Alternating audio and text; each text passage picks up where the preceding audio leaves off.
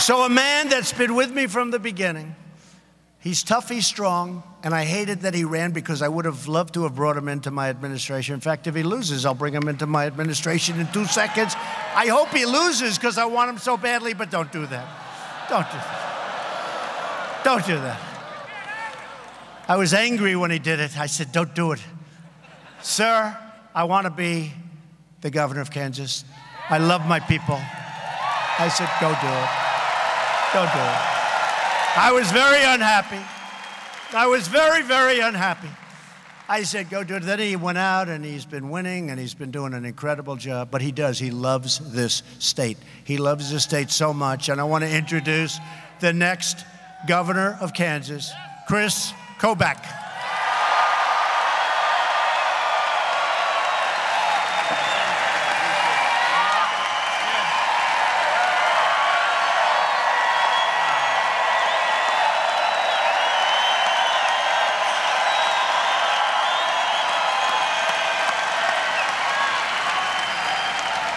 Well, let me just say on behalf of all of Kansas, President Trump, welcome to Trump country.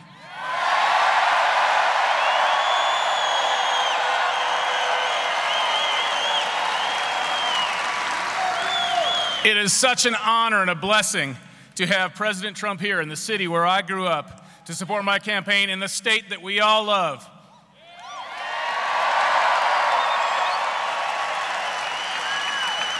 And I want to give President Trump credit for something really important. It's something he and I have worked together on. We've worked on a number of things, but the most important is stopping illegal immigration.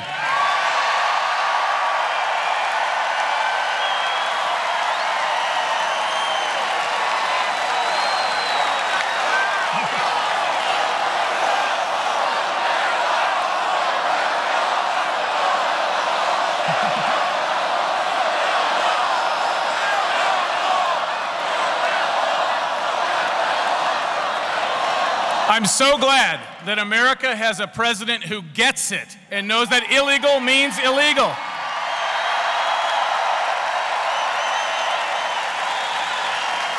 I want to tell you a quick short story about illegal immigration. I began working on this issue when I was an advisor to John Ashcroft at the time of 9/11.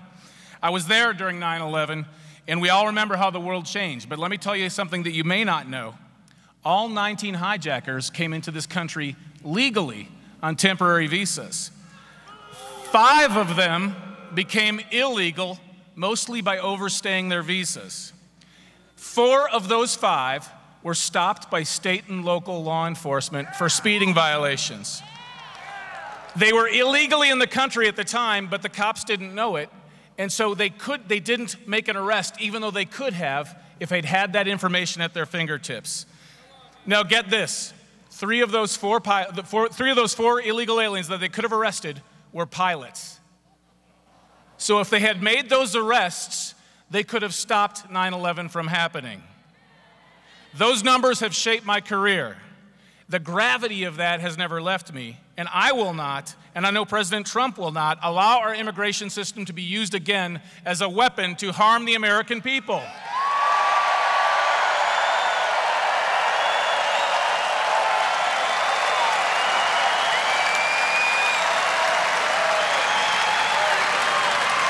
Stopping illegal aliens is not just about jobs, it's not just about crime, it's about our nation's security, and that comes first.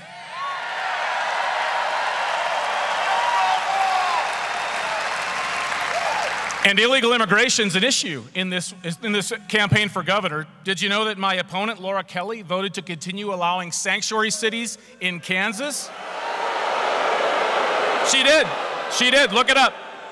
It's in the roll call vote. When I am governor, God willing, sanctuary cities will end in this state.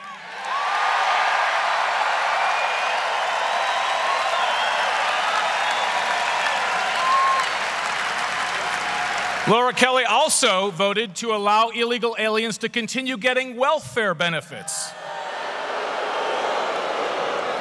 So while we're struggling to pay our electricity bill, to pay higher taxes, we're meanwhile giving taxpayer dollars to illegal aliens. Is that fair? It's time to stop illegal aliens from getting taxpayer dollars.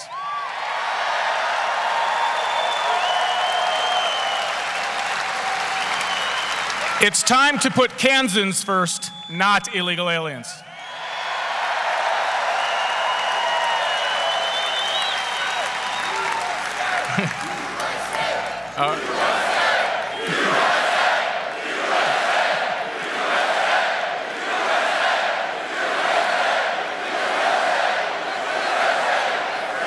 There's another big issue. There's another big issue that President Trump and I have both been concerned about: voter fraud.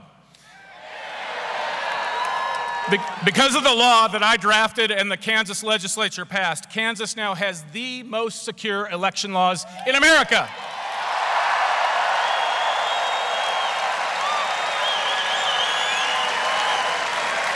Photo ID creates trust in our elections. If you need a photo ID to cash a check or to buy the kind of Sudafed that works, you probably ought to need one to go cast a vote in an election.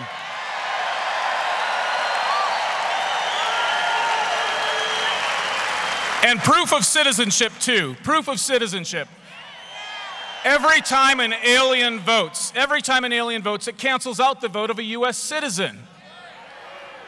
You know, the Democrats and their socialist friends, they claim they care about voter cancellation or voter suppression, but they don't care about U.S. citizens' votes being canceled out. It's time for other states to require proof of citizenship, too, just like Kansas.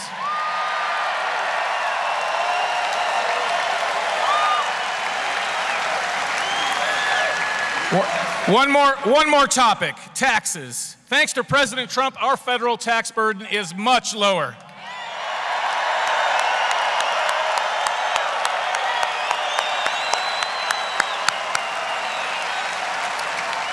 But in Kansas, our state taxes are the highest in the region. It's time to cut our state taxes here in Kansas.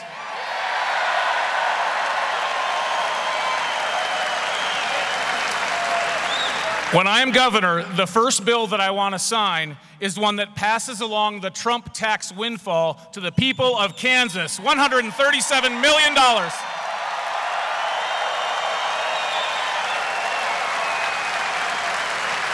And on top of that, you've got thousands of Kansans being taxed out of their own home because of property tax appraisal increases. They can't afford to live in the home they wanted to retire in. When I am governor, we will put a 2% cap on property tax appraisal increases.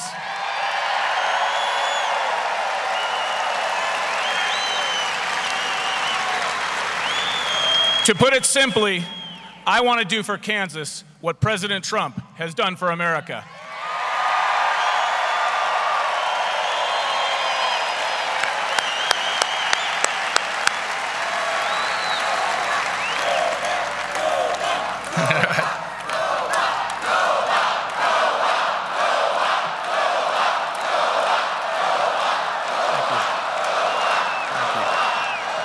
We've got a big election ahead of us on November 6th. It's a point of choice, not only for America, but a big decision for Kansas.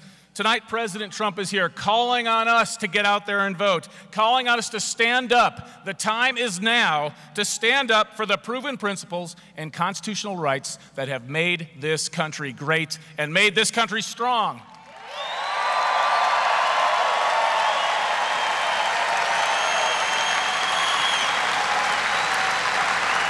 And the time is now that we must reject the political correctness that the progressives and the left are constantly putting on us.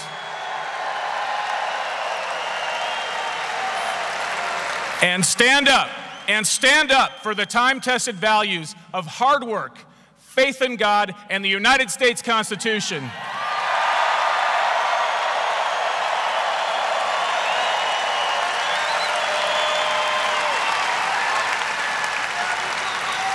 Thank you, President Trump, for making America great again.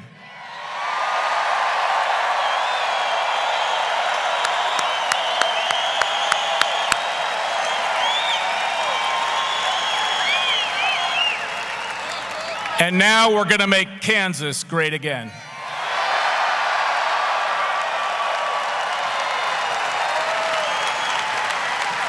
Thank you, Kris.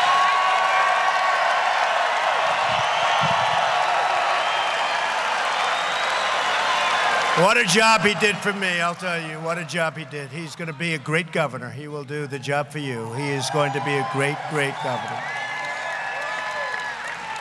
He is a tireless champion for border security. He'll fight for you every single day. He doesn't stop. He'll protect your family. He'll protect your children.